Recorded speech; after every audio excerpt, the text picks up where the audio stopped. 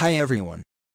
In this video, we're going to take a look at how you can enable or disable a remote unlock on the Samsung Galaxy A13. From the home screen, swipe down at the top and tap on the settings icon. In settings, you want to go down and tap on biometrics and security. Next, we go down and tap on Find My Mobile. Tap on the left-hand side panel. Then here we go down and tap on Remote Unlock. Tap on the toggle button to switch it on. And here's a backup. Your PIN remote unlock will be turned on in Find My Mobile. And your PIN, pattern or password will be securely stored by Samsung. This allows you to unlock your phone in case you forget your unlock method. So tap on the Agree button, and we're going to put in the current PIN.